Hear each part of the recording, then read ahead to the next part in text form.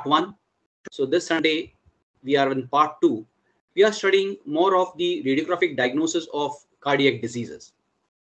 Now, what are the indications of thoracic radiography? See, when a pet, dog, or a cat comes to your clinic, what happens is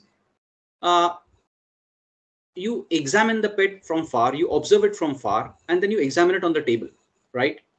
So you will think of radiography when you see certain symptoms. Say you feel there's an evidence of cardiac disease, or there is certain the pet is showing some respiratory problem, or there's a history of chronic cough. There are either abnormalities of the thoracic wall, or either you're planning to give anesthesia, or there is some sort of a swallowing disorder, or something to do with the chest. So that is what you're going to decide when you first see a pet, when you suspect that there's some problem with the thoracic cavity, either with the respirations or with the heart. So what is the goal? The goal in diagnostic radiology is to obtain a maximum diagnostic information. So your radiograph should be such that you should be able to read as much as you can, but very important, with minimal radiation exposure to the patient, the person holding the pet, or the radiology personnel, and the general public. We know that radiology is good for diagnosis, but we have to be very careful when using radiations, especially when humans and pets are being exposed to these X-rays. So be careful. So what are the importance of these chest radiographs? Now you'll find that compared to other diseases, when pets have cardiopulmonary diseases, they show actually very few signs. And many a times, they come to your clinic or your hospital in the last stage. If you look at working dogs, security dogs, police dogs, airport dogs, sniffer dogs, you'll find whenever they have cardiopulmonary problems, their performance gets compromised. They are not able to put in their best. So this is the importance of chest radiographs in cardiopulmonary diseases. So what would you normally see? What would you normally expect to see in a dog with cardiopulmonary diseases? Maybe the dog has a chronic cough. The parent tells you, my dog's been coughing for a long time. Or maybe he has a breathing problem. Or few short walks and the dog starts panting. Exercise intolerance is there. So these are the signs which will tell you that you need to look deeper into the chest. In some dogs, you might see the head and the neck extended, or in cases which have been prolonged for a long time, you might see abdominal distension. In some dogs, because of chest pain, you might even see elbows abducted. You might see elbows abducted or an abdominal distension. So these are the few of the things which immediately will divert your attention that I need to do something in case of cardiopulmonary diseases. I need to look into it. So how are you going to diagnose it? First is complete history, a thorough physical examination. You go in for radiographs, and then you go in for laboratory studies. So history and physical examination are extremely important to diagnose cardiopulmonary problems. See, you must always consider your clinical examination or a physical examination as a diagnostic test. If we carry out very carefully, what happens is it's very sensitive and it will give us a clue of which direction we go next. For example, if you feel there are cardiac murmurs, next step you can go is for echocardiography. If you suspect, the symptoms are of congestive heart failure, then a physical examination and a chest X-ray is going to be extremely useful in such pets. Physical examination. See, cardiac auscultation is very important. You should allow a dog to settle down into your clinic. Allow it to rest for some time. See that the dog is calm and quiet, and then you start auscultating its heart. It will tell you about the heart rate, the heart rhythm, presence or absence of any abnormal sounds. So it's going to give you a lot of information with a simple auscultation. Suppose you suspect arrhythmia, then you go in for an ECG. Now, I said echocardiography is also a very good tool for diagnosing of cardiac diseases, but it is best only in the hands of an experienced and skilled operator. Echocardiography needs a lot of practice, a lot of years of experience to diagnose correctly. If you are lucky enough to have a Doppler echocardiography, it will give you a precise characterization of what are the hemodynamic disturbances that occur in the heart. So, after your clinical examination, it will give you a clue of which way, which side you need to go, whether you need to do an ECG immediately or an echocardiography or a Doppler echocardiography.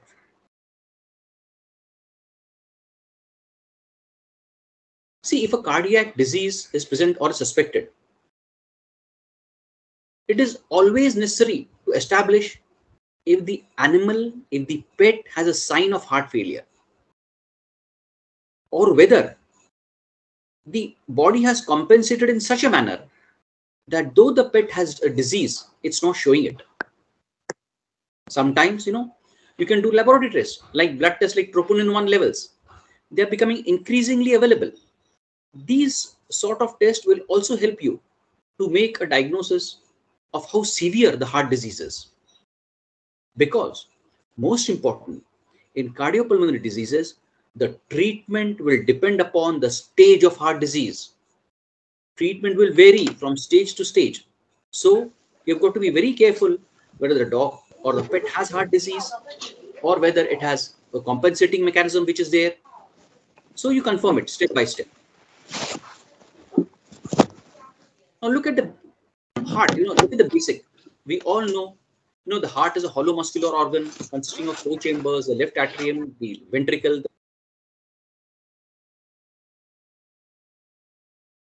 one-way valve. So we also know that the oxygen depleted venous blood enters the right atrium and then it moves. The oxygen rich blood enters into the left atrium and then it moves forward. So basically, as doctors, we are very familiar with the physiology of the heart.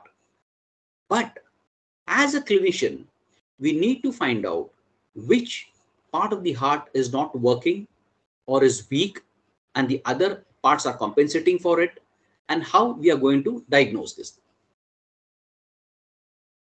We know heart diseases are of 2 types, acquired and congenital. If it's an acquired disease, history, physical examination, ECG, radiography, echocardiography, all these will help. If you have seen a congenital heart disease in a pup or a newborn, then only physical examination or only radiography will not work. You might have to do advanced procedures such as cardiac catheterization, angiography, say especially in PDA, patent ductus arteriosus. So radiology, today's talk will restrict to acquired diseases where radiology works, where ECG works, okay, where clinical examination works.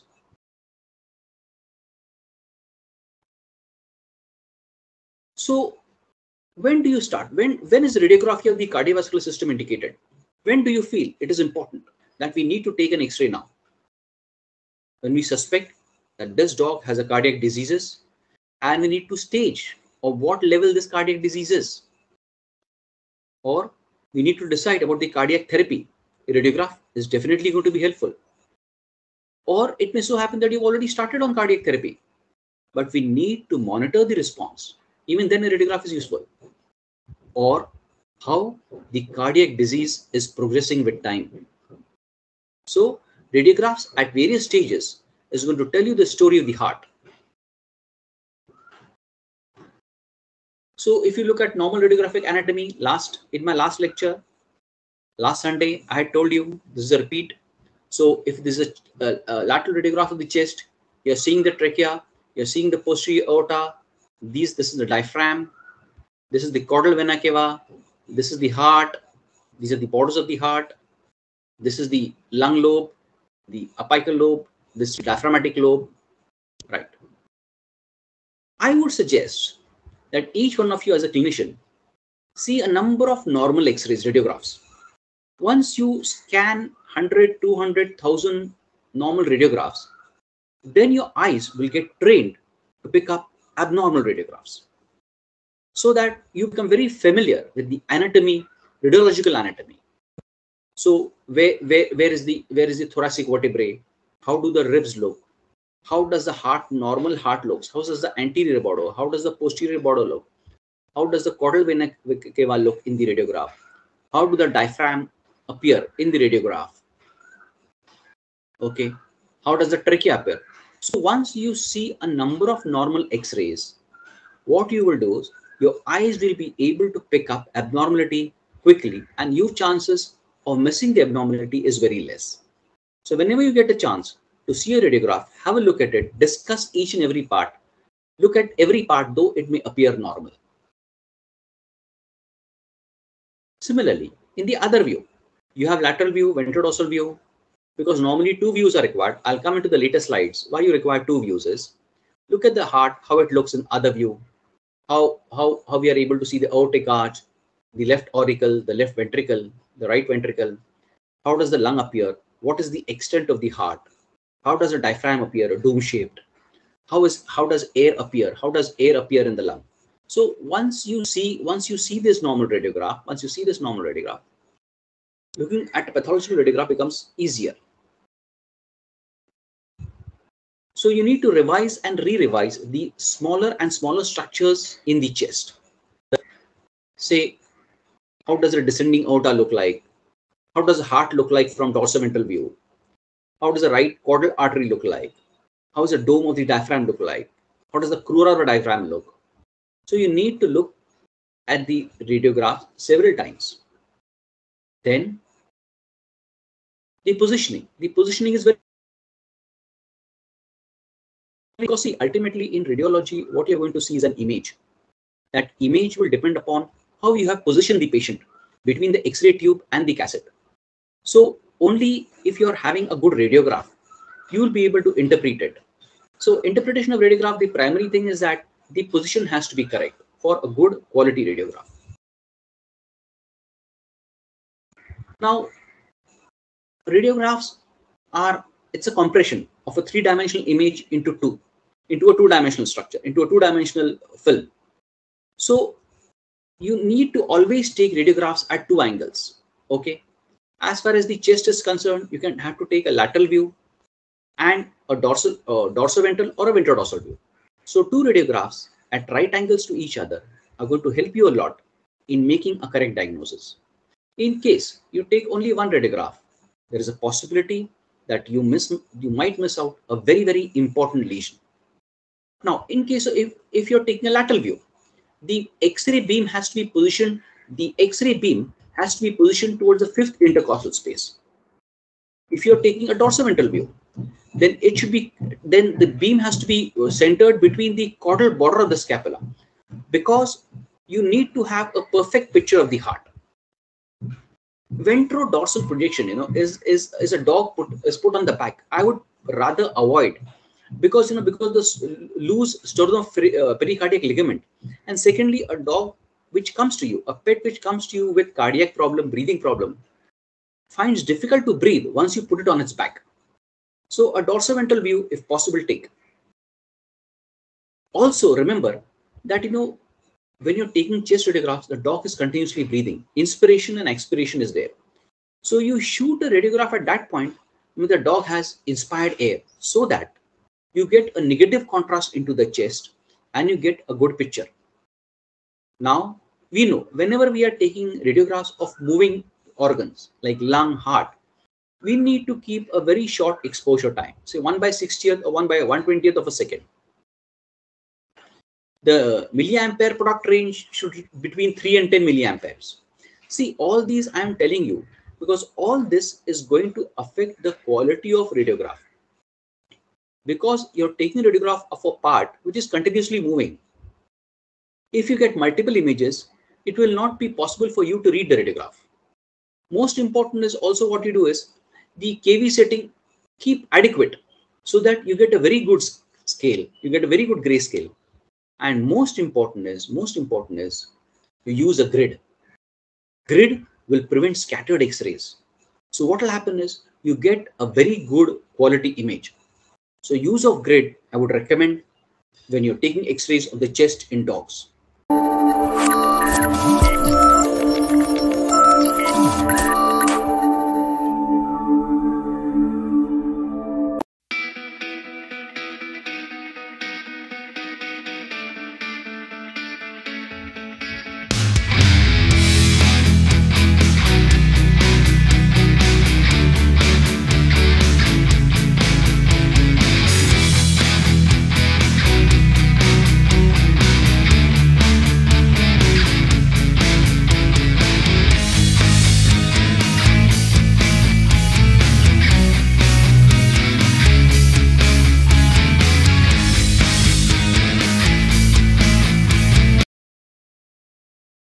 Now what we do is we take two radiographs at right angles to each other. Now the one on the left is the lateral view. This is the other view, dorsal-ventral view. Because you need to see the organs which you're looking for from both the sides. Now in our study today, we're going to look at the heart. So we need to look at the heart from both the angles. Now remember the terminology. If the patient is lying down on the right side, that means the right side of this body is touching the X-ray plate, it is called as a right lateral radiograph. If his left side is on the plate, it is called as a left lateral radiograph. So you should also know which radiograph you have taken, whether it is a lateral or the left lateral, because that is going to affect the image. What you're going to see will depend on whether it was a right lateral radiograph or the left lateral radiograph. Most important is, when you're taking the radiograph of the chest for the heart, please see that the entire thoracic cavity is included. Let the last rib also come. And most important is, when you're taking a radiograph of a dog on the lateral side, the dog is lying down on the table, gently pull the leg forward, because otherwise the elbow of the dog will come very close to the heart, and the apical lobe of the lung you will not be able to see. So when you are positioning the dog, see that the front legs are gently pulled forward so that you get a very clear view of the chest without being obstructed either by the scapula or the humerus or the elbow joint. So the entire chest needs to be included. Only then can you read the radiograph properly. Now let us go into some technical details about veterinary radiology. What type of machine you are going to use? Because every clinic has got a radiograph. So whether you're using a 30 or 60 mA machine for the limbs, or whether you're using a machine which is higher MA, say 500 mA machine. Because what happens is, the type of machine you use will also affect the quality of radiograph. Because you may be having a small Chihuahua or a small Shih Tzu to be X-rayed, or even a huge Great Dane to be X-rayed.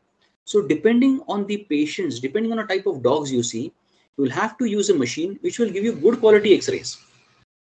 Now X-rays, are between black and white. That is, there are a lot of gray shades. Say for example, in a bone will look absolutely white in the radiograph because it will absorb all the X-rays, while air will not absorb a single X-ray. So on the radiograph, air will appear black, and in between all these soft tissues, there'll be different shades of gray. So if you're getting a number of shades of gray in the radiograph, that means it is a good radiograph. You have used the right machine. You have used the right kilovoltage and milliampere seconds. Okay. Now, on the X-ray, as I said, on the radiographic film, you have different densities. Air will absolutely appear black, and heavy metals or a coin or any metallic sheet will appear absolutely white. Even a bone will appear white because it will absorb all the X-ray.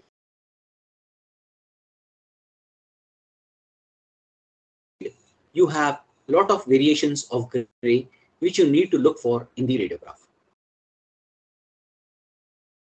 Now, is radiograph the only tool by which you can diagnose cardiac and respiratory problems? No, I would not say yes, but I would say rather be careful. Because as far as cardiovascular problems are concerned, there is a wide range of cardiac appearance in dogs.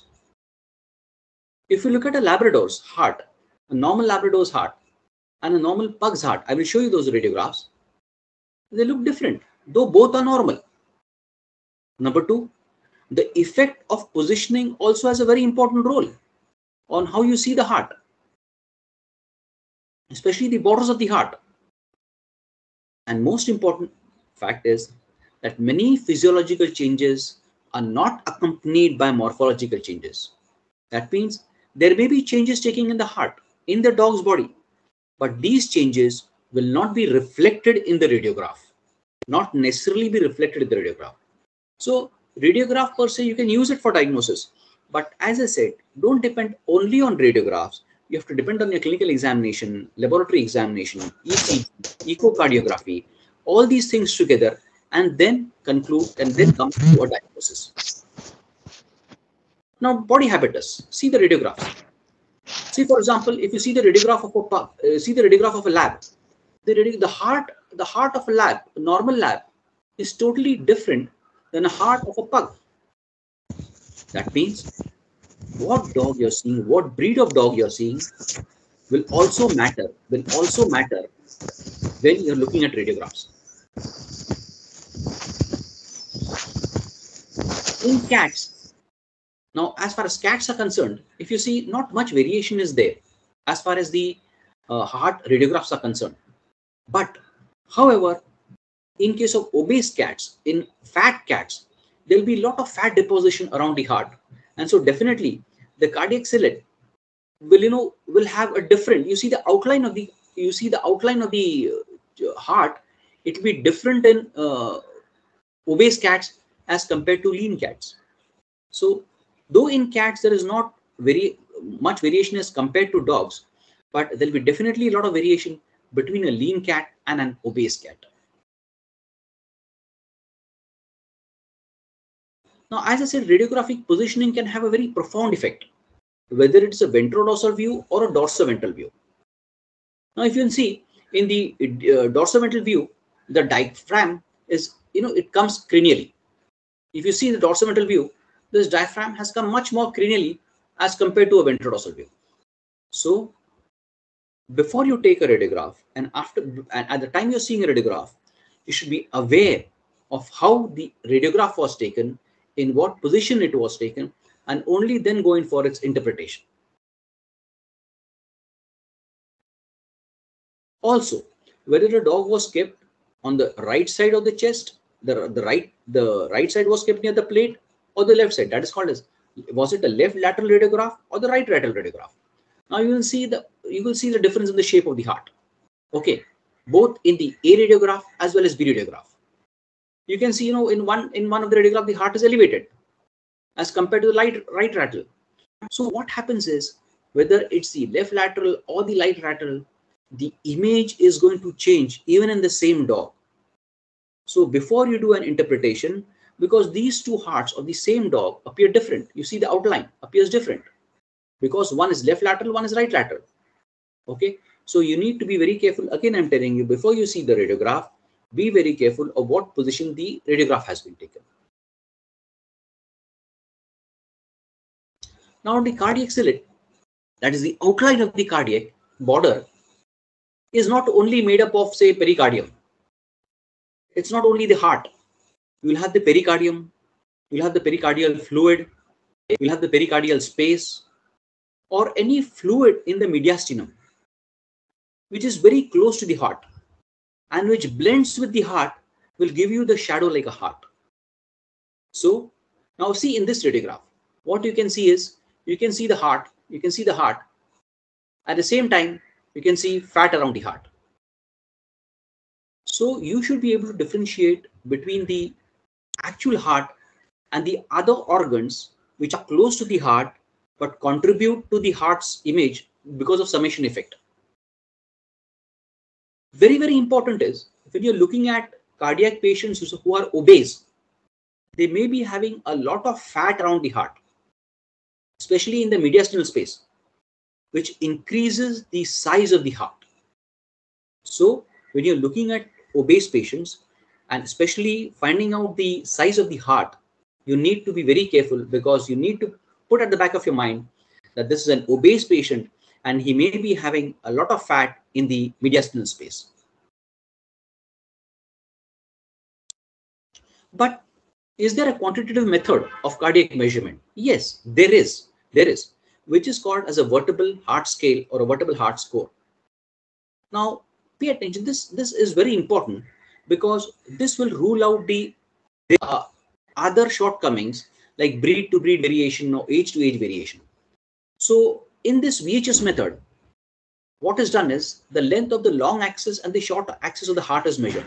So you measure the long axis of the heart and the short axis of the heart is measured. Now this is compared to the thoracic vertebrae starting from T4, anterior border of T4. Okay. And it's measured as either 4 vertebrae or 4.5 vertebrae or 5 vertebrae and 5.5 vertebrae according to its length. Both are added and then the total is calculated. I'll show you how it is done. So to quantify heart size in terms of vertebral number, see the normal VHS, the normal would be about 9.7 vertebrae plus minus 0.5. Now look at the way it is done. So most important is when you're calculating VHS score, see that the entire thorax has come into the radiograph. Starting from say T4 to T12 must be clearly visible in the radiograph. Now you take a caliper or measuring scale and measure the longest axis of the cardiac cillet from the carina to the mainstream bronchus to the apex of the heart.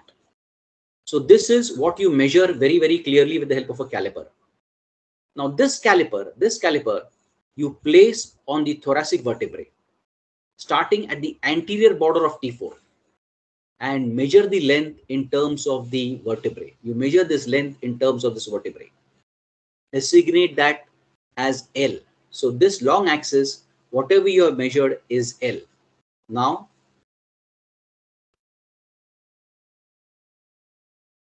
using caliper, now measure the short axis of the heart. Short axis. Now this, remember, short axis of the heart, when you're measuring, you have to measure in the most widest part of the heart. Most widest part of the heart. And number two, this measurement has to be exactly at right angles to this. So it has to be at the widest part. It has to be at right angles to the long axis.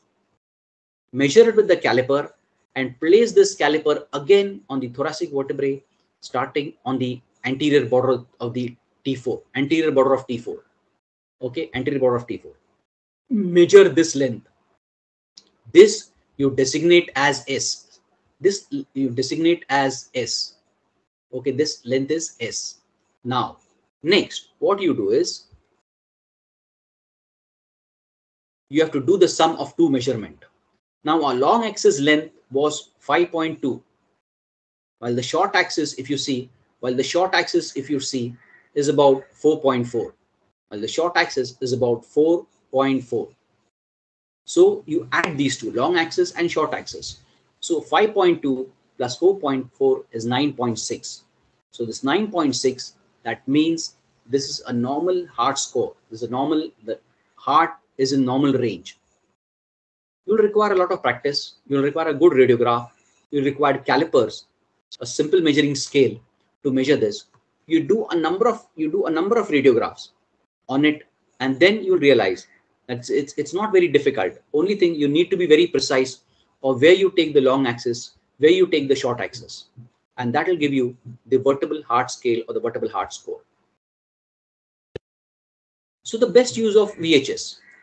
Now, when it can be done is you compare the cardiac sizes on a serial radiographs. You have a patient who has come with heart problems. So today you have taken one X-ray. After 4 months you have taken. After again 1 year you have taken. So you'll be able to monitor. You'll be able to monitor the follow-up of the patient. So if you take these, so this is the best way of using VHS on a single patient. If you have taken serial radiographs, say after a few months or a year or something, to monitor your therapy and to monitor how the patient is doing. Also, there is subjective radiographic assessment is also there. Now this subjective, like the heart has become big, the atrium has become big, the ventricle has become big. Now this will also depend upon how pronounced these abnormalities are. It's a tool, for assessing cardiac abnormalities. Even subjective parameters are there, even for evaluating pulmonary circulation. So, and it's also helpful in evaluating the response to the therapy you're giving. But remember, any suspected cardiac abnormalities you must interpret based on history and based on signs shown by the patient. Don't just go on radiographic view. Radiograph is an image. It will tell you only a part of the story. But clinical symptoms shown by the patient, your clinical examination findings, the physical findings, the history, all this put together and then make a diagnosis of a disease related to the heart and the lung. To make heart simple in dorsoventral view, the heart has been divided or described in the clock phase analogy. Like you have 12 o'clock, 6 o'clock, 3 o'clock, 9 o'clock. So when you take a dorsoventral view or a ventral dorsal view, there are various structures which are visible in the radiograph. How do you know what structure is where? For example, this is the left auricle which you're seeing. Okay. Then the aortic arch you see, or the right atrium you're seeing. So these are structures which you're seeing. And a clock phase analogy is like, say, between 9 o'clock and 11 o'clock. This is between, say, at 12 o'clock, or this is at 1 o'clock, and this is, say, between 2 o'clock and 3 o'clock. So this clock phase analogy, analogy is used to describe the different lesions we see in the heart, especially in dorsoventral view, when you're seeing multiple blood vessels or multiple pulmonary structures or multiple vascular structures overlapping each other. Now let us look at one by one.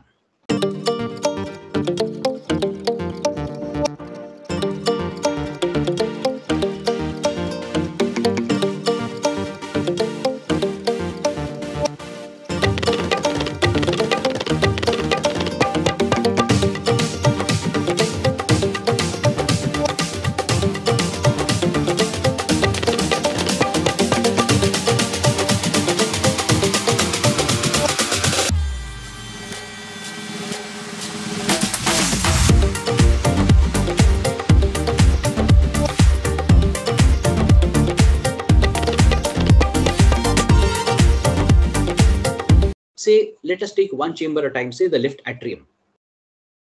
So when there is enlargement of the left atrium of the heart, what are you going to see? See, this is the most frequently encountered cardiac enlargement in dogs.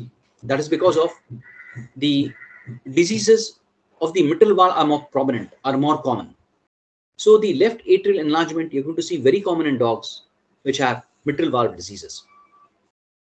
So there is, as you can see here, there is a dilation here. You see in the radiograph, there's a dilation here. This is usually because of mitral valve diseases, or maybe because overcirculation causing by volume overload. There's a volume overload also, you will get this left atrial enlargement. You can see here that this, if you can see, this is the trachea.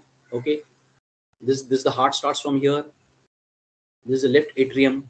And here you can see there's loss of waste. So this is the area where you look into, where actually when you're looking at the left atrial enlargement. In the lateral view, dilation of the left atrium in the dogs, it will be in the posterior part. Now see how huge this is. How huge enlargement this is of the left atrium. There is no waste at all. There is loss of caudal waste, which we see in the posterior border of the heart. Most important is, see where the trachea is pushed. Because this is enlarged, what has happened is, this has pushed the trachea towards the vertebrae. So you'll see the entire trachea is pushed dorsally, is pushed upwards, because this has occupied a lot of space. Normally, such dogs will have a very typical cough. You'll find a very typical cough in dogs with left atrial enlargement. Now let us go to the left ventricle. It came enlarged because of hypertrophy or because of dilation. And what happens is the entire thoracic, because this is a big chamber, the entire trachea, which is there dorsally, gets pushed upwards. So what happens is the trachea actually makes an angle with the vertebrae. So when the trachea gets pushed upwards, you will see that the angle between the trachea and the vertebrae reduces. This you will see when there is enlargement of the left ventricle, when there is enlargement of this left ventricle. This can happen because of preload, chronically increased preload. There's a lot of load on this chamber, so it enlarges. And what happens is when the left ventricle enlarges in the radiograph, when the left ventricle enlarges, it appears as though the whole heart is enlarged. It appears as if the whole heart is enlarged and the trachea is pushed forward, because it's a huge chamber, it's a big chamber. And when it enlarges, it contributes to the overall increase in size of the heart. Now look at the right atrium. Actually, it's not very common. So radiographic detection of an enlarged right atrium is not very commonly seen, except in, say, if it has got some tricuspid valve problems. This is usually caused by dilation. The chamber is dilated, and if you see in the view, in the dorsoventral view or the VD view, you'll see between 9 o'clock position and 11 o'clock position, there is a bulge. So between 9 o'clock position and 11 o'clock position, there's a huge bulge. This is very typical of the right enlargement of the right atrium.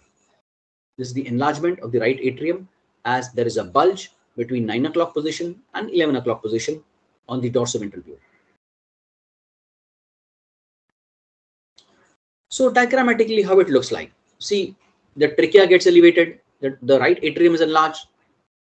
So the trachea gets elevated.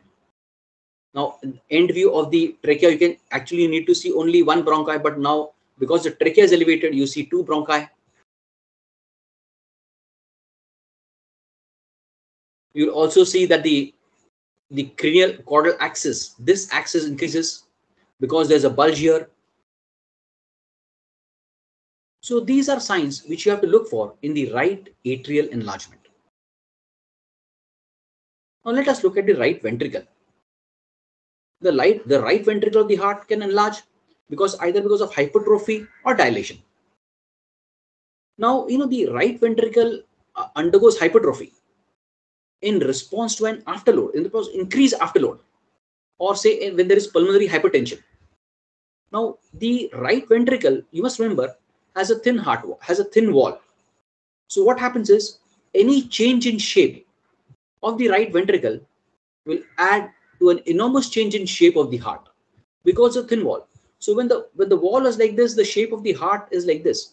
But when the wall gets thickened, you'll find it contributes the enlargement of the heart, the shape and size of the heart. So there's a huge difference in the shape and size of the heart when the right ventricle, this chamber of the heart, gets enlarged.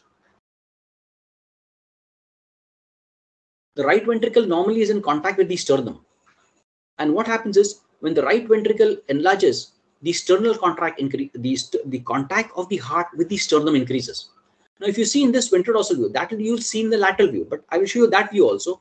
But if you see in the dorsoventral view, what happens is it appears like an inverted D.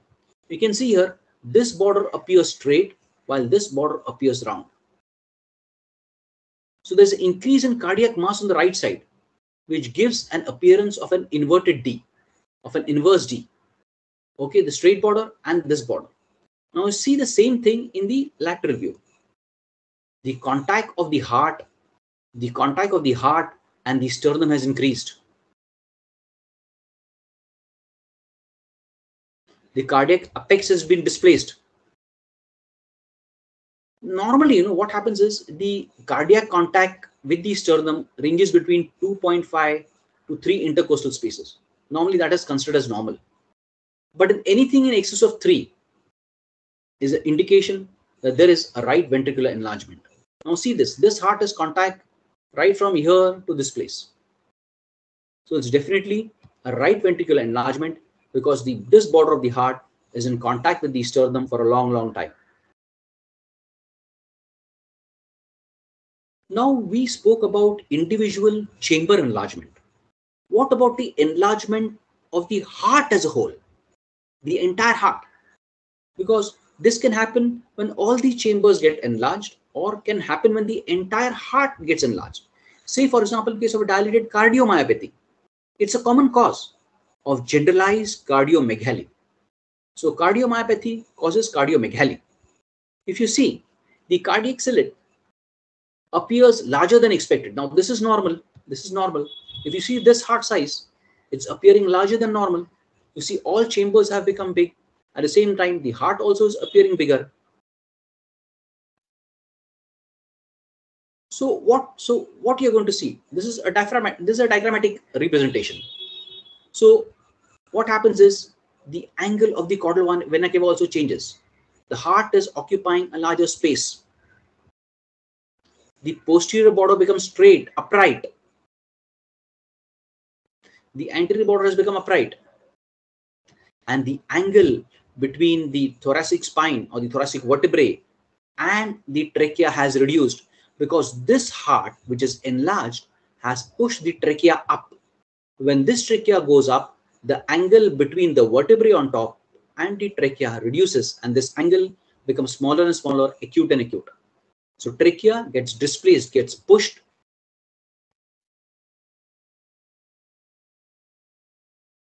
So this is a radiograph of general cardiac enlargement. You can see the upright anterior border. You can see the height of the cardia. So much the heart is, so much is more than 2/3 the height of the thoracic cavity. This is a sign of general cardiac enlargement.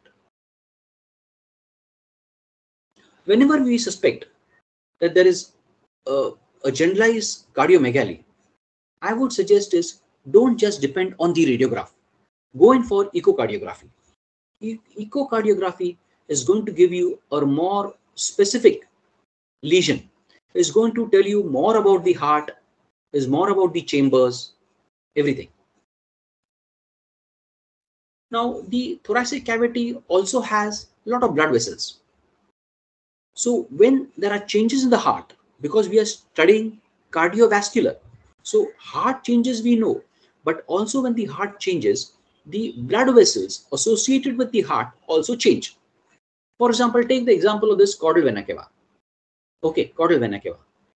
Now it has got a diameter, and its diameter can be compared. See, it can be judged to be enlarged only if it is consistently larger. Remember, larger in diameter than the length of the fifth or the sixth thoracic vertebral bodies of the spine. So you need to have a lateral view. You need to compare the diameter and compare it with fifth or sixth thoracic vertebra. So in case of blood vessels, in case of major arteries, in case of major veins, you need to have a good radiograph where you can see this.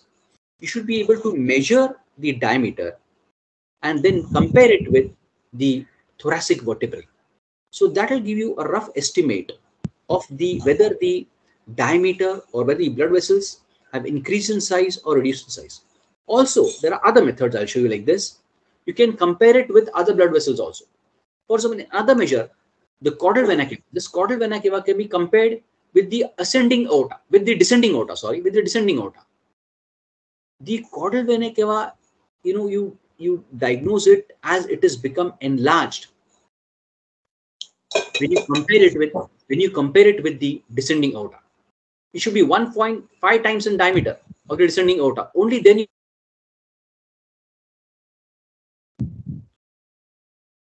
one thing, a radiograph which shows you caudal vena cava, a radiograph which shows you ascending and descending aorta, and then you compare the sizes of the two. Compare and find a ratio.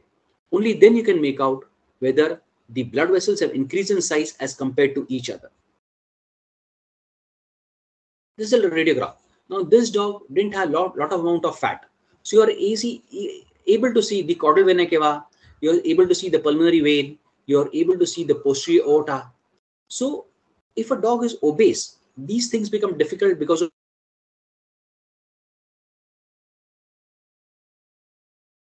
much easier. So this is the ventrodorsal view. As I said earlier, you should know where you're going to look for the various blood vessels in which lobe. You have the apical lobe, the cardiac lobe, the diaphragmatic lobes. The blood vessels are there in each lobe. So you need to find out the blood vessel and then compare its dimensions. Aorta is a very important blood vessel as far as the chest is concerned. Now, if there is enlargement of the aorta, both if you see in dorsoventral and VD view, that indicate there's a dilation of the aortic arch. What do you see? A focal bulge. What you see is a focal bulge anteriorly. In the precardiac mediastinum, you see a focal bulge. Okay. In lateral view, what you see, if the aorta is enlarged, is it causes an increase. It creates a mass-like thing in the cranial aspect of the heart. Now, this is the heart. So this is creating a bulge here. So this indicates that this is the dilation of the aorta. The aorta has increased in size. Main pulmonary artery. Actually, main pulmonary artery is very difficult to make out in even a normal radiograph. It's very difficult because it's a very small artery. There's aorta on top and there's heart below.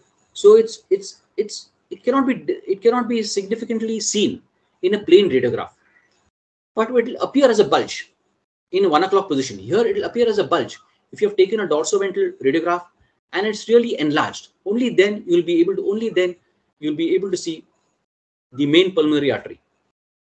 So common causes would be, say, pulmonary hypertension or a patent ductus arteriosus. So all this will cause the main pulmonary artery will cause this main pulmonary artery to bulge. So this normally, if you take a plain radiograph, this pulmonary artery is not normally seen because it gets merged with these two, and only if it is enlarged, only if it's pathological, you can make out.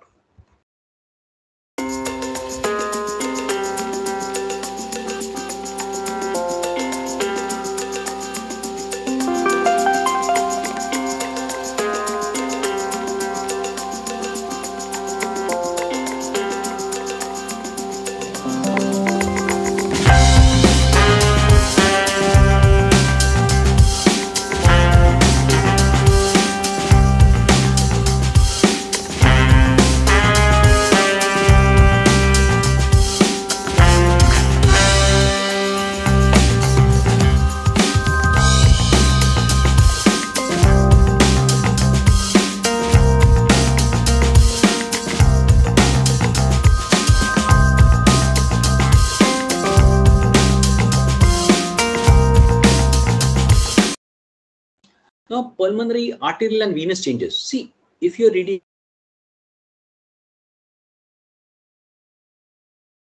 vascularity in the chest, otherwise it becomes incomplete without evaluating the main pulmonary artery, okay, as well as the peripheral pulmonary arteries and veins. So not only you need to see the heart, but also you need to see the main pulmonary arteries and veins. See, for example, in the lung parenchymal vessels, the airways are arranged. There is a definite pattern in which it's arranged, like artery, bronchus, vein. So there's a definite pattern in which it is arranged. You need to see these radiographs in this pattern. And let me tell you, first, as radiologists, beginners, you need to concentrate on heart, the borders of the heart, the lung, and only after you see 100, 200, 300, 400 X-rays, 500 X-rays, then you start concentrating on minor, like blood vessels. First, you start on aorta, vena cava, the angles, and slowly focus on to smaller things. Only then you'll be able to train your eye to pick up even changes which are there in pulmonary artery and veins. Now, there are certain methods by which you are able to judge these peripheral pulmonary arteries. They should be approximately the same size as their veins. So pulmonary arteries and veins should almost be of the same size. Now, comparison is also made. Now, how this comparison is made? Its comparison is made with the 9th rib. See how it is made. Now, when these blood vessels cross the 9th rib, they produce a summation shadow. Okay, because the rib, which is a bone, and the blood vessel, which is soft tissue, overlap each other. If the pulmonary artery is enlarged, the summation of the shadow will be horizontal. You see this, because the pulmonary artery is enlarged, this artery is enlarged, so the long axis is bigger.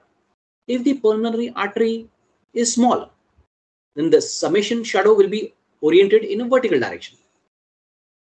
So these are small clues which will tell you, even the summation radiographs will tell you that, oh, this is an enlarged artery, this is a small artery.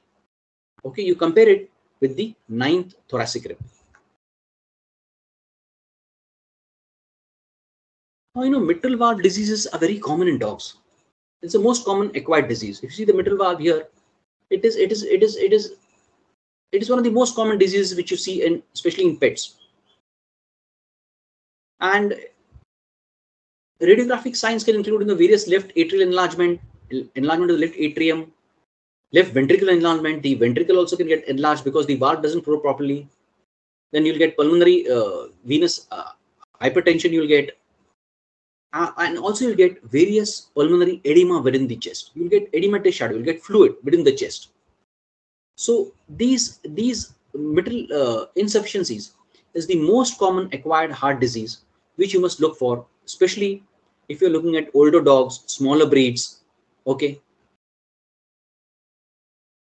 Cardiomyopathy, very common in dogs. It results from a weakened and a dysfunctional myocardial contractility. So the muscles of the heart have become weak. There is cardiomyopathy is there. Now the heart is dilated. Very common in Doberman Pinchners, Great Danes, Cocker Spaniels, Boxers. I'm sure every clinician who is attending my seminar must be seeing these cases. Now, most important is, many a times you find that the dog is, clinically you will find, oh, this dog, I suspect to have cardiomyopathy, but the radiograph is normal. That can happen. It's always possible that what you find clinically may not you always see in the radiograph. It's usually caused by volume overload or ventricular dilation. So you have to be very careful about these type of cases, which you can diagnose rather easily with the clinical examination, radiograph, and all other methods which I've told you earlier. Pulmonary vein dilation from mitral valve dysfunction. So when you're looking at cardiomyopathy radiographs, there are few things which will definitely distinctly stand in the radiograph. You'll see pleural effusions also. Sometimes you might see hepatomegaly, ascites, very typically seen in right-sided heart failures. Very commonly, you'll also see pulmonary edema in the radiograph. And of course, you'll confirm with your clinical examination. So these are some of the radiographs which you need to look at carefully and correlate with your clinical findings. Pericardial effusions. Now, what happens is, if there are pericardial effusions, they merge with the border of the heart. And you find that the heart appears enlarged.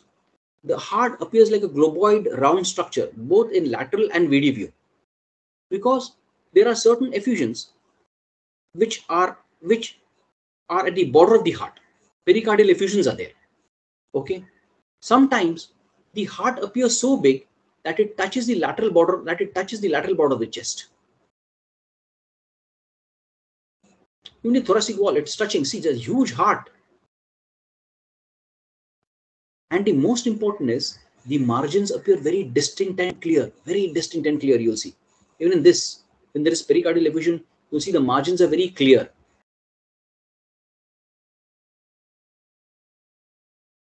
Now, the other way around. Do you get size of the heart reduced? Yes, you do. Very rarely, but yes, you'll do. Reduction in size of the heart is also seen because of the reduction in circulating vascular volume. When there is reduction in circulating volume, blood loss is there. Or very typically in Addison's disease, you will see that the heart shrinks and reduces in size. Here you can see a small heart. So there are cases when you can see a enlarged heart, where you can see a reduced heart which is reduced in size, a normal heart, a heart which has Some chambers enlarged, some chambers reduced. So this is what we study about heart. So I thank you all for your time on this Sunday evening. Thank you all for your attention. I thank Oriheal Lifesciences, the Indian Veterinary Association, and Pet Practitioners Association, National Capital Region, for giving me this opportunity. Thank you so much.